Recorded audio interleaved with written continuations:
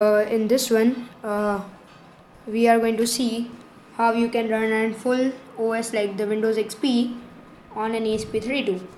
So basically how we are going to do this, we are using the ESP32's super high speed CPU to run our operating system. So here in my case I have used Windows XP, and actually you can this usually runs at 240 megahertz, but I have overclocked it to run at 360 megahertz, and this is Windows XP. It works.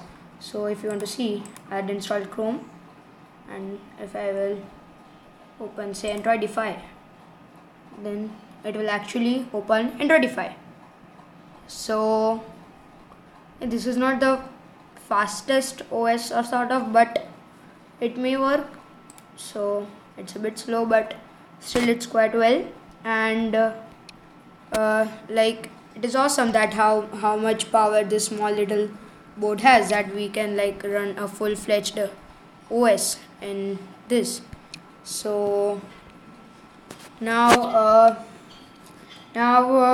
to tell you that now I will remove this ESP32. It's connected to this like an external, that external GPUs come on Thunderbolt 3 and all sorts of, I don't know, whatever. But this is an external CPU. It is used as an external CPU, and I have the flash memory as in the pen drive. This is a 8 gig one, and it has the whole OS running. And this pen drive has a script that uses a COM port to power it, the CPU. So now, actually, this is also is working as a CPU, and also my PC's CPU is actually working to run Windows 7. So to prove that. So this is it. So now I will just for your sake of convenience, I will remove the wire. Okay, so just remove the wire. So now you can see it plays the sound, and this is my Windows 7 desktop. So to see that this is Windows 7, see the programs, the Chrome, everything works, the notepad, everything works, the zip folder.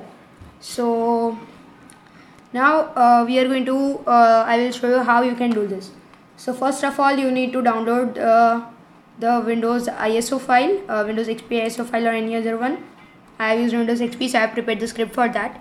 Then you just open WinRAR, and then in this file Win51p, okay, so open that file. It will open the file as nothing but Windows.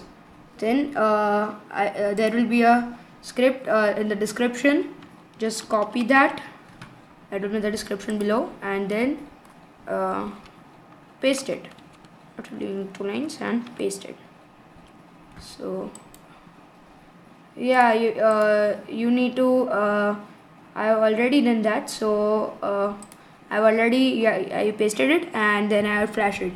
So after you will paste it, then you need to open Win32 disk imager, then select the drive. It is G, it is already flashed. Then I can select that ISO and then flash it. So that's how it will work. And after this is the script. It's really, if you understand, it's quite simple, and it uses the extreme power. It's at 360 megahertz, you can see. So it's at 360 megahertz, and I'm using it. So that's how it will work. And so now after you have done this, you need to connect your ESP and the pen drive, and in the boot options you need to first like in the boot you need to first select the priority of USB drive, and then your hard disk. So this should be your priority. You do FPL or whatever is in your PC. So now I will again show you. So I will again this is how it works. So now I will restart it. Like, I will just log off and again log in. So for sake of convenience, so first I will plug this in. I have kept it off to log off, and now I will be entering the password. Okay, so I have entered the password. Okay, and I guess it will, yeah, the light blinked, and so we are in the Windows XP. Okay, So, and actually what is the advantage is like you can use our PC's existing RAM and the GPU.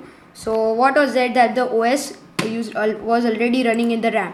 So the OS is still running in the RAM, and as soon as the CPU came, it like gave the task to this. So the CPU is now processing the other data. Otherwise it would just be static, kept in the RAM. So that's it. So this demonstrates the power of our small little buddy, the ESP32. So, and actually this is really good, like how much power does this small board have. So I'll be having some future further videos, and the link to all the bin file, like you need to of course do a bin file. You need to flash a bin file, so using the ESP flasher official, and after you will flash it, then it will work. So I will keep that down below, the links I told for, and the scripts, that piece of script. So that's it. Thank you for watching. Please like, share and subscribe. I don't know, why didn't this work? Please like, share and subscribe to my channel, so that because I will be posting such videos in the future. Thank you for watching.